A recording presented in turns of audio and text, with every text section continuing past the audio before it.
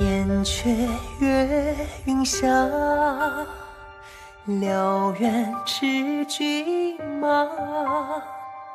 楼台烟雨落衣襟甲，月下风中花。苍穹何时华？明月照谁家？庭院清风休吹啊，借人心头话。爱似歌，情如花，梦若在我钗头花。那问天涯月逐家，谁让红袖惹天下。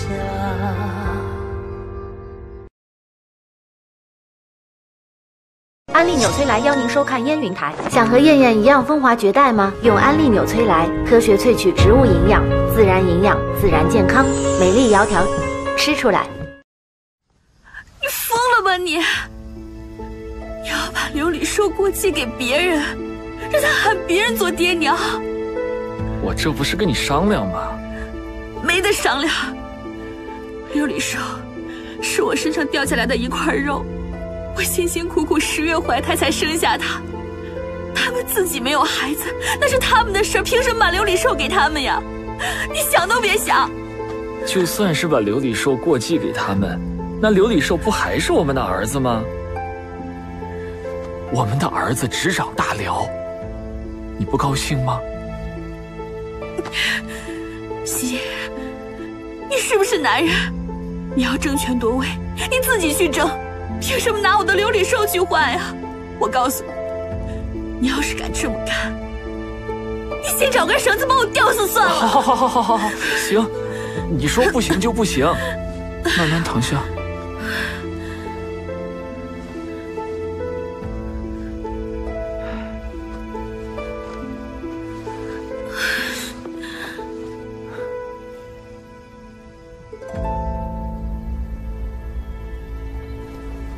本王想明白了，这女里的话还是有道理的，只可惜乌骨里不答应，我们还得想别的办法。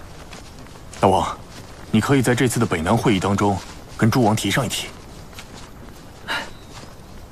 好主意啊！本王这就去联络他们。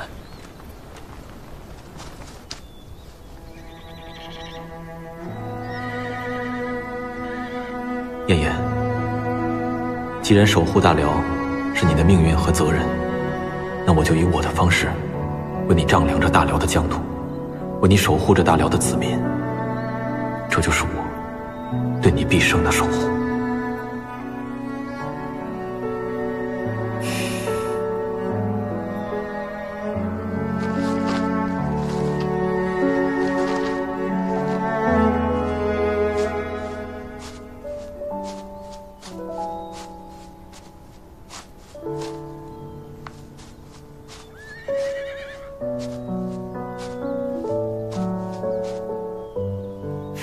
韩四哥，李姑娘，你怎么来了？这些日子在草原还住得习惯吗？在你眼里，我始终都是一个弱不禁风的李府小姐。李姑娘一个人可以穿越这茫茫草原，论胆识，论气魄，你都堪比男儿。你这信是写给谁的？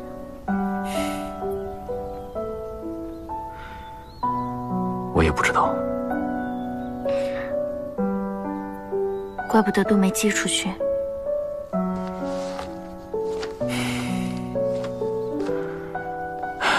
是啊，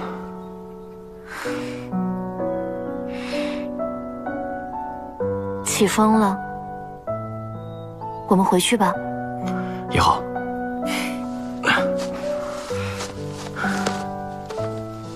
走吧。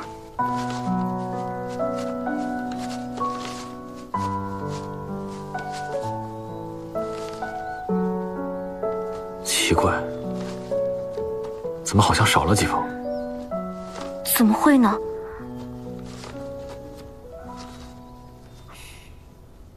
也许之前动乱之时，不小心弄丢了。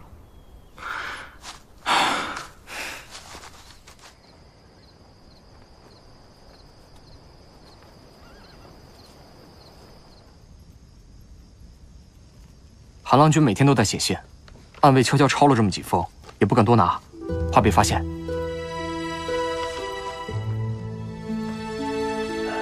朕知道这么做不合适，但这些信确实是他写给朕的呀。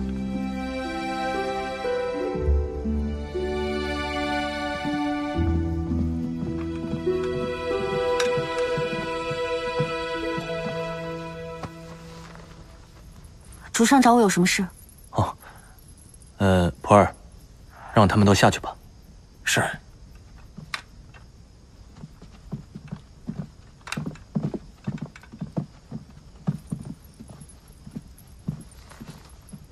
这些是韩德让给朕写的信，你看看，朕觉得他提的这些证件还不错。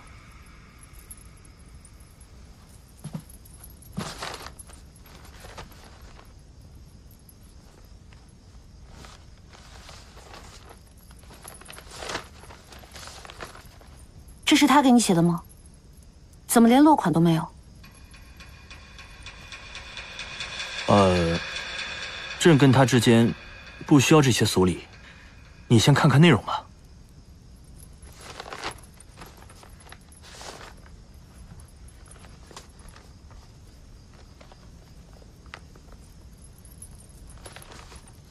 可是他怎么可能给你写信？你老实说，这些信都是从哪里来的？韩德让走了之后，朕很担心他的安全，所以派人暗中保护他。你一直派人跟踪他，你为什么要这样啊？朕只是担心他的安危而已，没有别的意思。德让哥哥他有选择自己人生的权利，你为什么要打扰他呀？朕知道你还在怪朕，你心里不舒服，朕都理解。朕也没有奢望你马上原谅朕呢。那你的意思是还是我错了？我应该早早的去接受命运是吗？你在朕的身边，无论你做什么，朕都能够支持你。朕可以给你幸福的。你想成为淑律太后这样的人，也可以，没有问题。你不是一直想这么做的吗？不，我没有，我不想做。你以为你手握大权之后就可以插手我的人生吗？朕知道这件事情是朕的错，而且这个错朕这一生都无法弥补。但是不是在你心里面，无论朕做什么都是错的？对，你就是错的。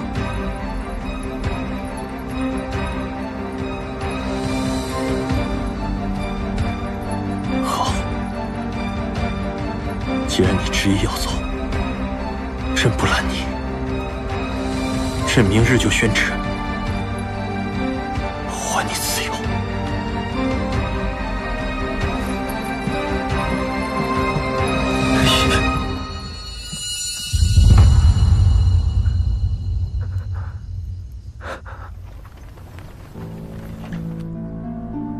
我们也难得坐下来，好好聊聊。确实难得。直到主上等位，我们呢，也能刚刚松一口气。这话什么意思啊？两位大王，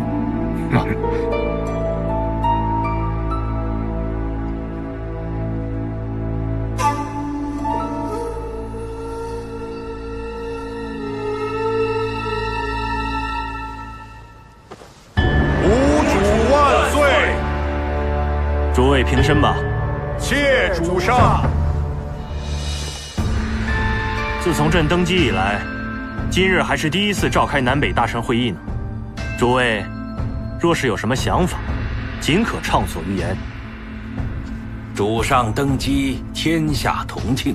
臣以为主上行仁政，施恩德，养生息，照远人，安民心，让天下所有人感慕皇恩。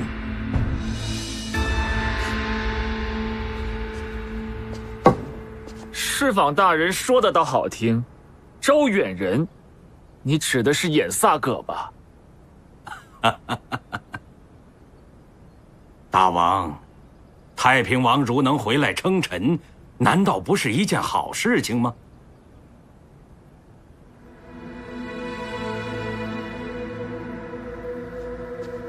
主上，臣听说演萨葛一直在收拢周边部族，恐怕是要意图谋反。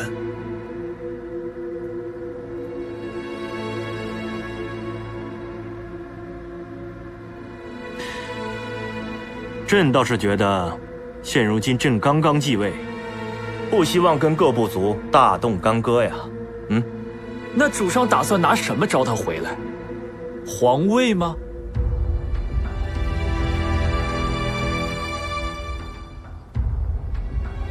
依你之见呢？由本王领兵，平定叛乱，替主上分忧解难。诸位有何建议啊？演萨葛狼子野心，不讨伐不足以安国政。臣请主上派兵出征，讨伐逆贼。臣请主上讨伐逆贼，保卫上京。主上自会做出决定的，不必苦苦相逼啊。这是我的家事，斯文宰相乃后族中人，不必干预此事。此乃国事，并非是家事。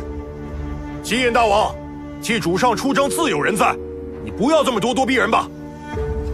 你不过一个奴仆出身，有什么资格跟本王说话？我也是太祖系，我反对你。你还是先护好自己的周全，再来反对本王吧。行了，你们都少说两句吧。迪丽，演萨葛是你的哥哥，你也赞同讨伐他吗？臣不知道，此事关系重大，臣不敢妄言。两位皇叔，依你们所见，演萨葛之事应该如何定夺呀？臣久在狱中，朝堂之事不甚了解，凡事还需主上定夺。平王，你怎么看？臣以为，出兵平叛，劳民伤财，不利于我大辽休养生息。但若任由演萨葛在沙陀拥兵自重，迟早也是我们的心头大患。虽说我大辽上下不乏将帅之才，主上若要出兵讨伐演萨葛，必须要派一个最合适的人选。主上，臣认为喜引大王是带兵出征的最佳人选，此事刻不容缓，臣请主上早做决断。臣请主上早做决断。主上，臣以为，主上不必当下就做出决断，此事关系重大，还需仔细斟酌。臣提议，可以留后再议。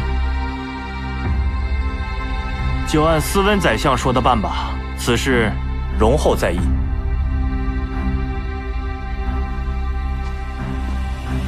退朝。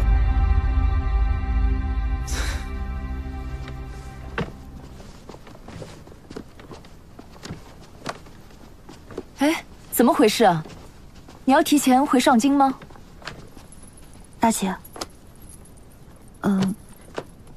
是主上他答应放我出宫，我今天就打算走。这么大的事你都不说一声啊？我不想让你们为难。我真是没想到你和主上会走到这一步，早知如此，当日我就该放你们走。你可千万不要自责，大姐。我知道，你也只是奉命行事。我从来都没有怪过你，而且，你为我们已经承受太多了。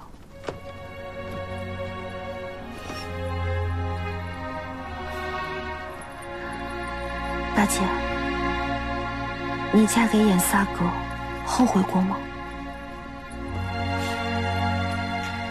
人总要有所取舍。可是，那是不是觉得我很自私啊？燕燕，没有一个选择是不需要付出代价的。你要承担这一切，就要接受失去爱情的痛苦。如果你要决定离开，就不能想太多责任的事情。可是大姐，你为什么可以心甘情愿地做出这么多牺牲呢？因为我是你们的大姐，照顾好你们是我的责任。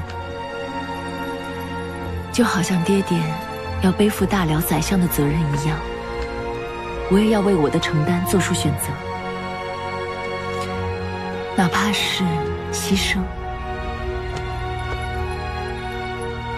也许有一天，我也会为自己好好活一次。但现在我最想见到的，就是你和乌骨里可以平安、快乐。大姐，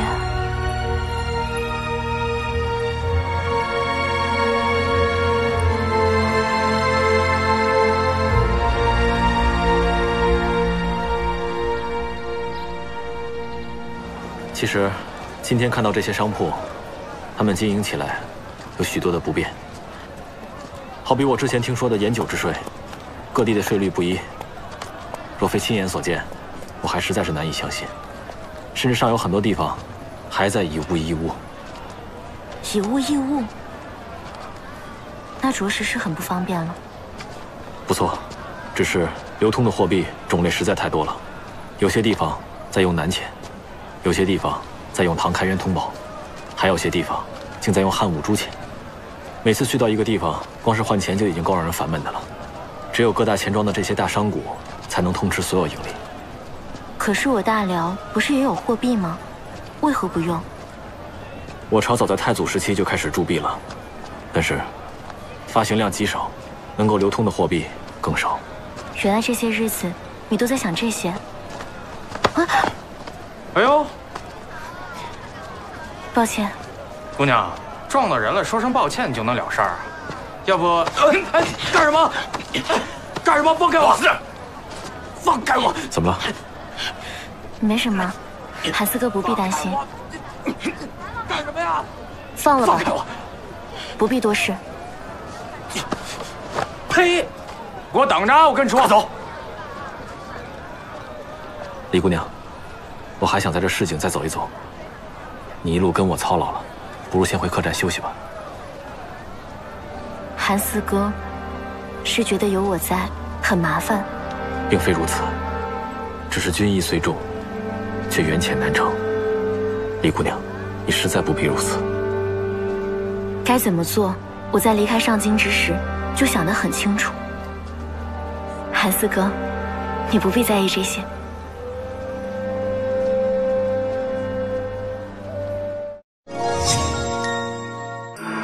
一生温暖纯良，不舍爱与美丽。麦吉丽生物质石墨烯面膜，创新黑科技，焕亮纯净美肌。搜索麦吉丽，拥有同款，和我一起守护美丽。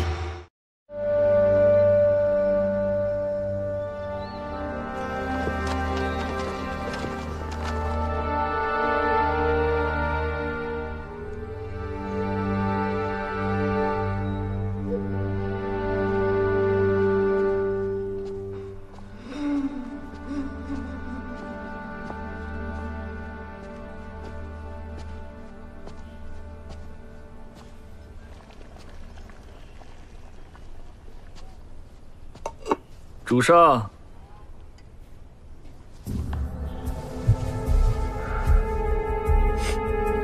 喜隐大王匆匆前来，找朕所谓何事啊？我是来请战的。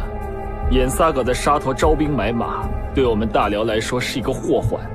喜隐想要为主上分忧。宗族亲王如果没有举兵谋反的话，朕愿意宽容以待。至于罨撒葛的事情，朕就不需要你多操心了。还请喜隐大王回去好生休息吧。哼，你是害怕打败仗吧？不如把兵权给我。等我拿了夺离本和国阿辇沃鲁朵出征，我3个月之内便把眼萨格的首级给你带回来。你区区一个亲王，竟想图谋先帝留下来的沃鲁朵吗？是因为你身体孱弱，无法带兵打仗，不如就由我来代劳吧。你住口！如果没有朕的特赦令，现如今你只不过是个囚徒而已，还想从朕的手上抢兵夺权？哼！你是真觉得朕不敢杀你呀？我是耶律李胡之子，论血统不比你差多少。你别以为你把我放了是多大的恩惠，你为的无非是宗室的支持，更何况我已有了儿子，不像你，身子孱弱又没有子嗣，你的位置坐不稳。放肆袭，还不跪下！你有什么资格命令我？我是贵妃，我现在命你跪下。现在她是朕的贵妃，将来她就是朕的皇后，她所说的话就等于是朕说的，朕让你跪下。哼！朕让你跪下！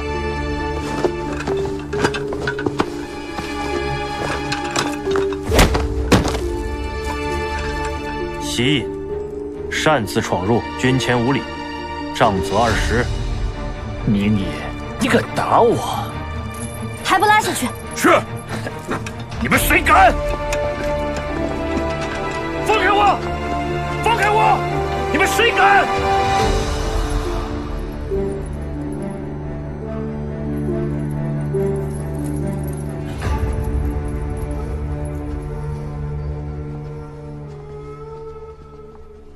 楚伯，主上，贵妃她来所为何事啊？听清歌姑娘说，贵妃是专门过来辞行的。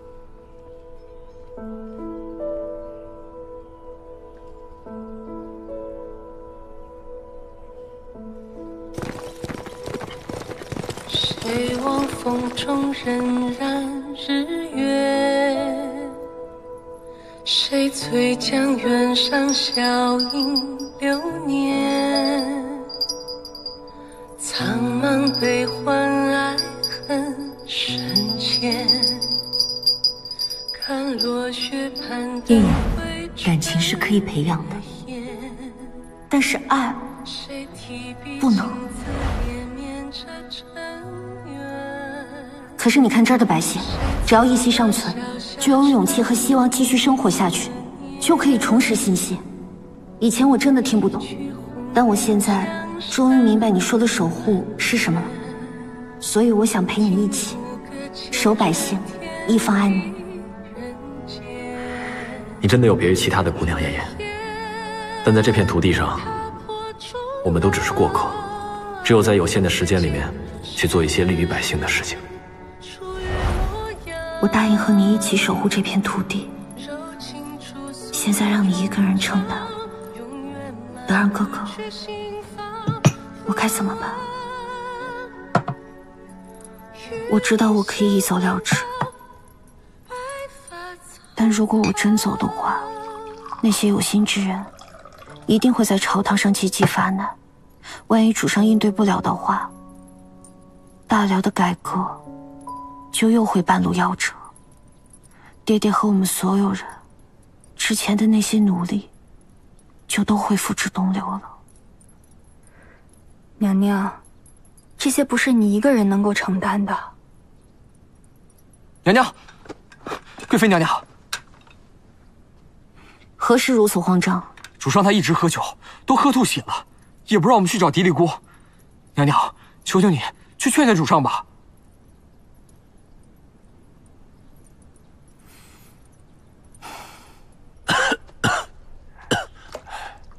主上，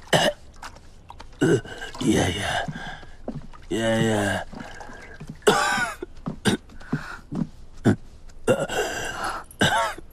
你们俩先下去吧。是。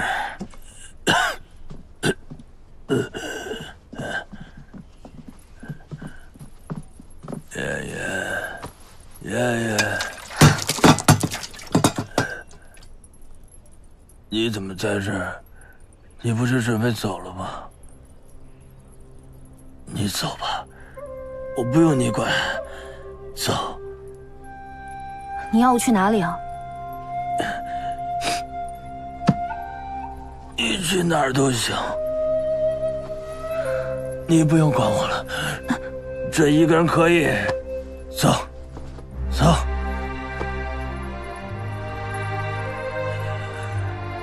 你知不知道？虽然朕是皇帝，但是朕心里很清楚，他们一个个都轻视朕，说朕孱弱，嘲笑朕妄图推行汉制，都在等着看朕的笑话。在这世上，我只相信2个人，一个是你，一个是韩德让。想当初，你们都说要辅佐朕，现在却都要离开。好，好，朕可以，朕一个人可以。你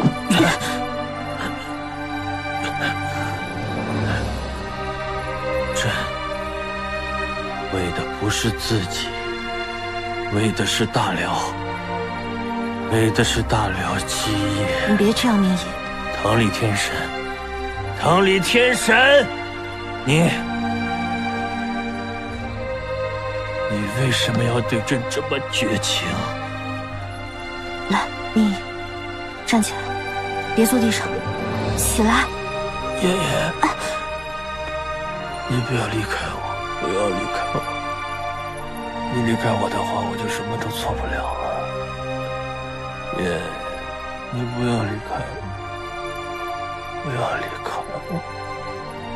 如果我就这样离开了，大辽的改革之路该怎么办？爹爹又该如何？德让哥哥，看来我们的缘分注定要为了大辽而放下了。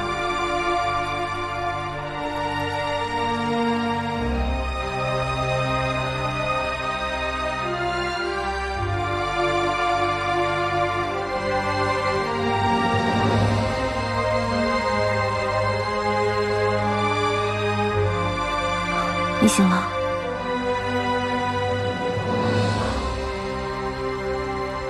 朕活多了。你都已经醉得不省人事了。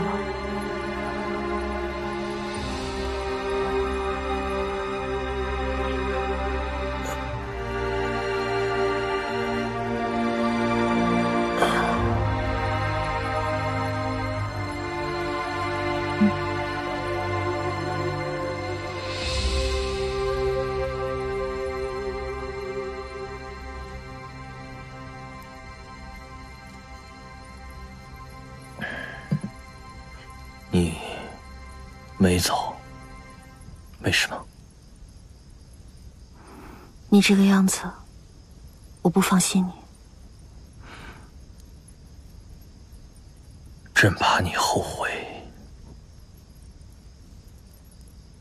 明夜，我不知道大辽需要什么样的皇后，更不知道能否做好这大辽的皇后。但是从今以后，我会努力的。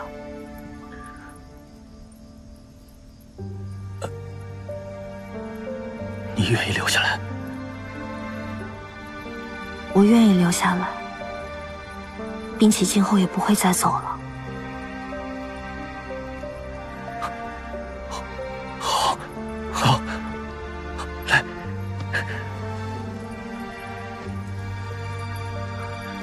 朕答应你，朕会用1辈子的时间来爱你。朕相信你会是最好的妻子，一定会成为大辽最好的皇后。朕相信你。我也答应你，从今以后，我们一起去守护大辽的江山，守护大辽的子民。好，好。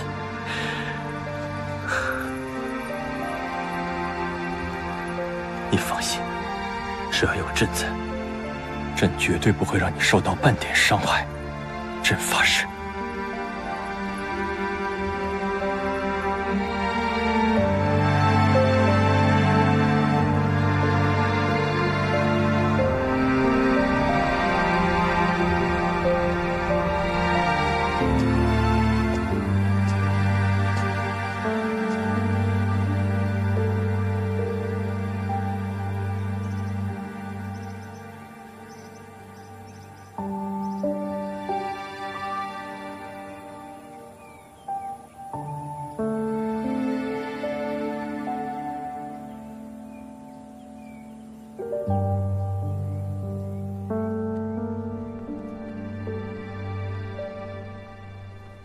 燕燕，这2位太妃是父皇的妃子，这位是蒲歌太妃，这位是绰里太妃。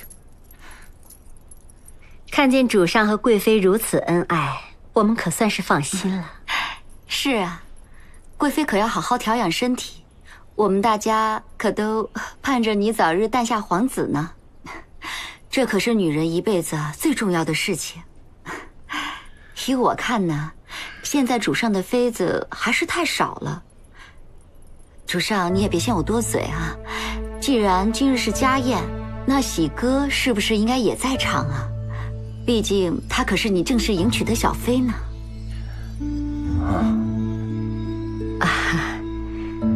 这如今看见你们个个都大了，我倒是想起怀洁皇后了。怀洁皇后贤德，为了大辽摒除个人私心，与真皇后和睦相处。2位皇后为世宗皇帝开枝散叶，对待我们姐妹也是善待有加。我望主上的宫中也能够出一位这样贤德的皇后才是。我相信以当今主上的英明，不需要由别人来指导他如何行事，包括他的后妃。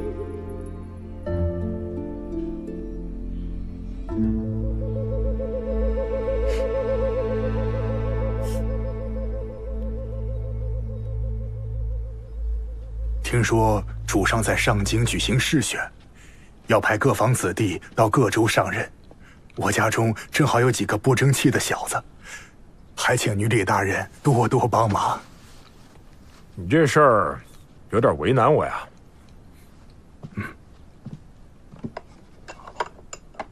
小小薄礼，不成敬意。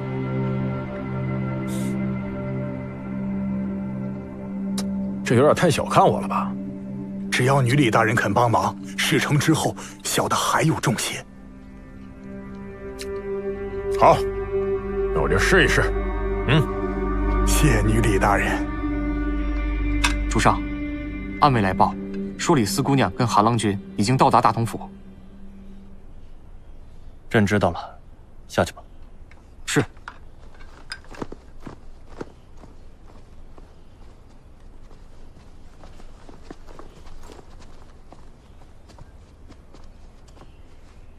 老臣拜见主上。韩大人免礼。韩大人，你这儿最近有没有韩四哥的消息啊？哦，他一直在外游历。他还是心存芥蒂啊。主上说哪里话，臣担当不起。犬子自幼生长于富贵乡中，此番民间游历，也能增长见识。他还给臣来过家书，谈及在民间遇到的种种事情，也对政事有所谏言。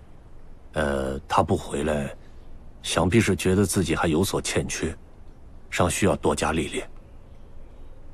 是些什么内容啊？朕倒有兴趣看看。这个内容有些杂乱，可否容臣整理过后再呈上？好，好。这样吧，要不以你们父子的名义上道折子，如果对大辽江山社稷有利的话，朕一概允准。臣遵旨。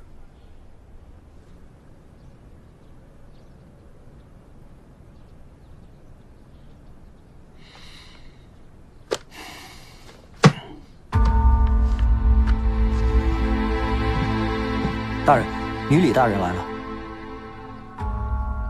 请他进来。是。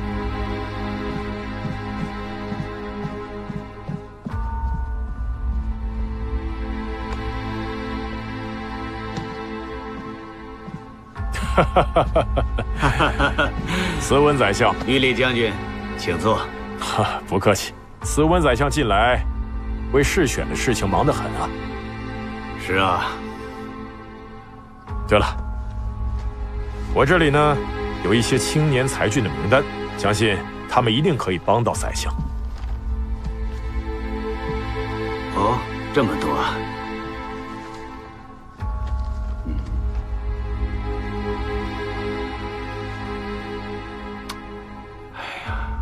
这恐怕不大合适啊。哪里不合适？你看看，这个是阿布底的儿子，大家都知道他性情暴戾。我记得2年前就因为无故滥杀家中的奴仆而被罚了银子。像这样的人，只配做阵前将，如何能做牧民官呢？哎，斯温宰相，你我都是做父亲的人。这阿布底也是心疼儿子，他哪是什么阵前勇士啊，对吧？就发配到地方上做个小官算了。主上刚刚登基，如今正在进行吏治改革，这要是开了口子，恐怕以后就更难办了。恕难从命。斯温宰相，你我共同拥立新君登基，一同效力，如今却连我女里这一点面子都不给吗？女里将军，这大辽的官职又不是你我囊中的私物可以随意拿来交换买卖的。如果这样做的话，如何对得起主上啊？宰相今天是要教我女里如何为官做人吗？不敢。只是最近有很多奏折提告你府上的仆人目无法纪，当街劫掠财物。他们哪只眼睛看见我的人劫掠财物了？那些都是他们自愿上供的。如果说的不是实话，可以把他们这些人抓来审问啊。你真是说笑啊！他们如何敢指认你呀？女里将军，萧思温，如果你有证据，你尽管去主上那儿告我；如果你没有呢，就把嘴闭上，不要再造谣生事。女里将军，哼。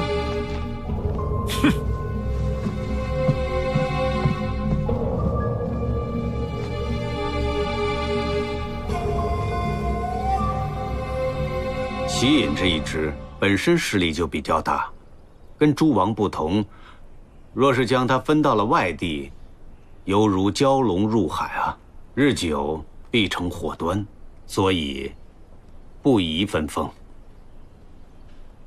朕倒是想将喜隐留在上京，另有他用。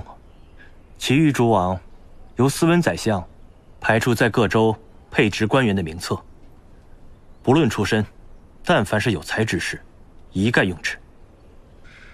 名册已经造好，请主上查阅。既然你已经排好名册了，朕自然是相信的，不用再看了，发下去吧。啊，这个是近来一些大臣弹劾高勋和女里的，主上不妨看看。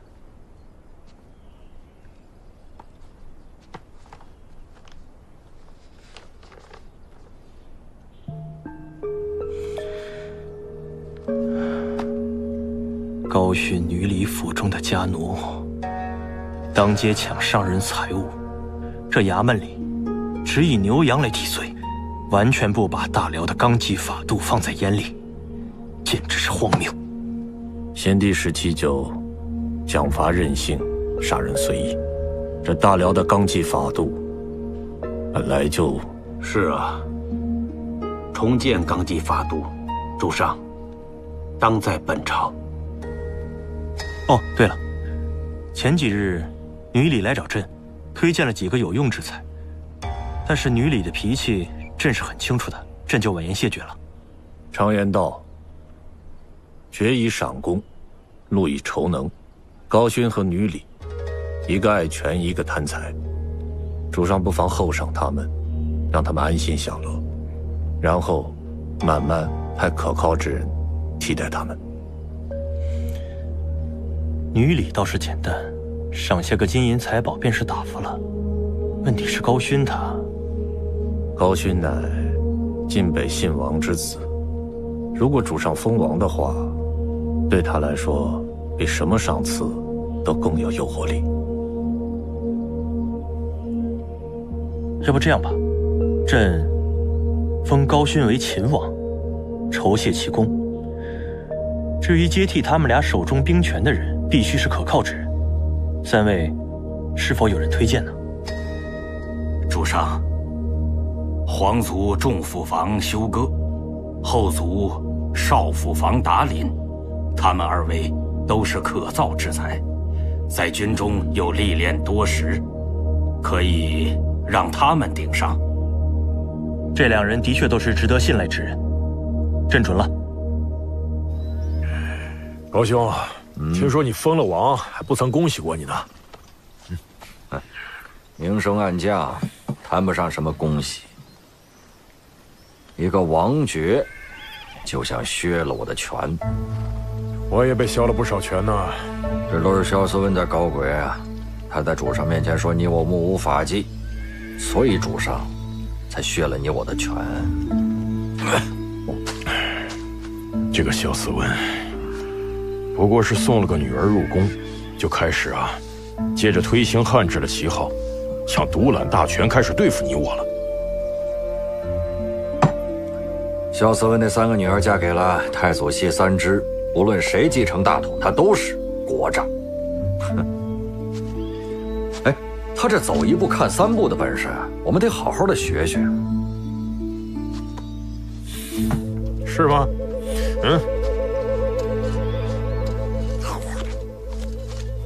高兄，难道我们要一直看着他在我们头上作威作福吗？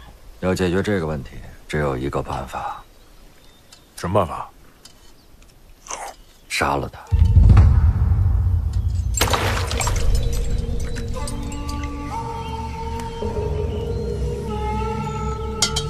高兄，他可是贵妃之父，后族之长啊！哎呀，玉礼兄，你想想，我们连先皇都敢对付，还怕他萧思温吗？没有了萧思温领头，修哥也好，达林也罢，都是成不了大器的小字辈儿。到时候朝中主上只能依靠你我2人，那整个大辽不都在你我的掌控当中了吗？封道隐为蜀王，龙仙为平王，稍为吴王，喜隐为赵王，狄烈为纪王。臣等谢恩。平身吧。谢主上。下那波就要结束了，不日之后，朕便要拔营回京。列位成功，也要各自归朝了吧？朕决议派遣诸王镇守各地，拱卫上京。臣等领旨。谁提笔亲自连绵着尘缘？谁策马萧萧长吟思念？一曲红颜江山万卷，听牧歌缱绻天地人间。若言他终老，再见人世出于模样，柔情处诉于衷肠，永远漫不觉心房。若与你相伴到白发苍苍，是夙夜的守望，是长空的曙光，是信仰爱滚烫。昨日再续远方，是信仰的倔强，是悲喜的无妨，是回首弹指间，安乐千秋。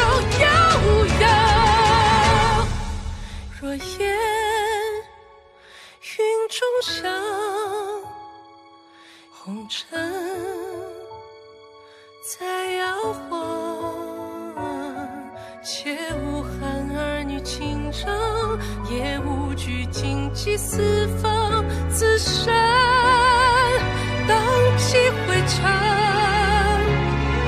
若言踏破冲浪，再见人世出于模样，柔情处诉与衷肠，永远满腹去心房。与你相伴到白发苍